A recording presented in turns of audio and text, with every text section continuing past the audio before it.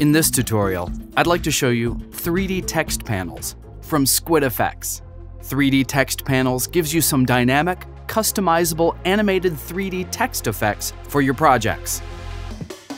3D text panels was designed exclusively for Final Cut Pro X. You can find them in the Titles browser under SquidFX 3D text panels. There are 12 presets available. Let's take a quick look at all 12.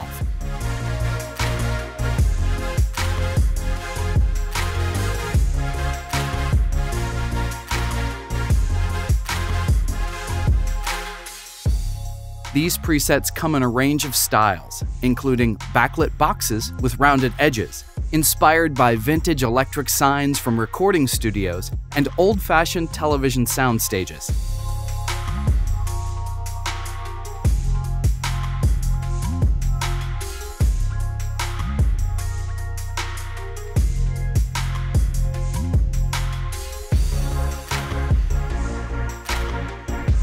Let's start with 3D Text Panel 1.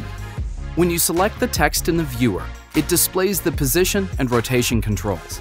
It's easy to work with the panel on screen because all the graphic elements are locked to the text object. Let's keep the text centered as we explore the inspector controls. In the parameters, I'll first go to the text settings to customize the text. 3D Text Panels has a robust set of inspector controls. You can double-click the inspector header to see them all at once. The first section deals with the appearance of the panel.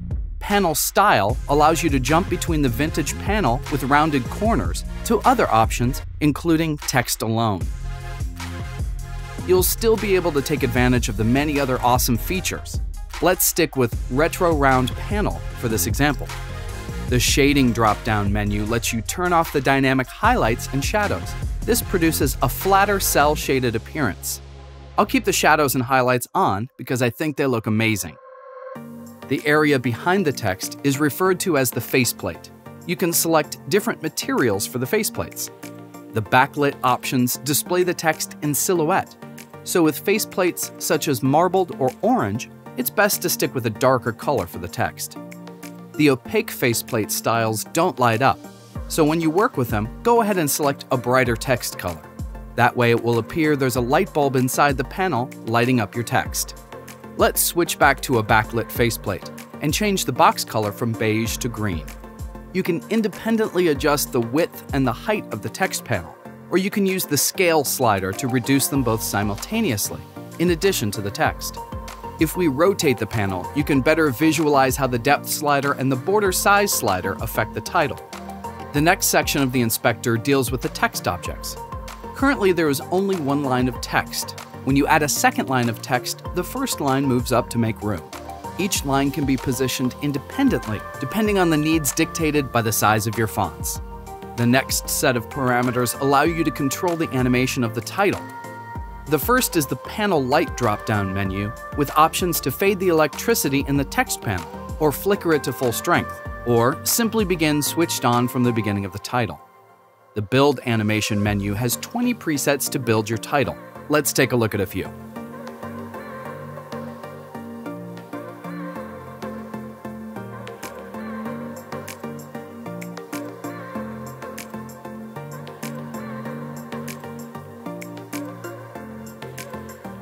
I really like Pass Under Sideways.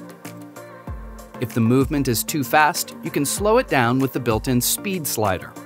If it's still too intense, you can turn on the Softer Build checkbox, which reduces the amount of movement in the animation for times when you want a more subtle build.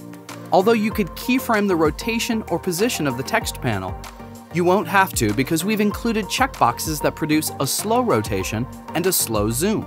They switch direction automatically depending on the type of build animation you have selected. The soft drifting motion creates just enough 3D interest to hold your audience's attention. And finally, the background options allow you to toggle between a transparent background and a solid background, with an additional option for text shadow that suggests lights and a stage. 3D text panels brings a vintage style into a brand new dimension. Between the simple on-screen controls and the precision of the inspector, You can dial in the exact look you want to create for awesome 3D titles, all within Final Cut Pro.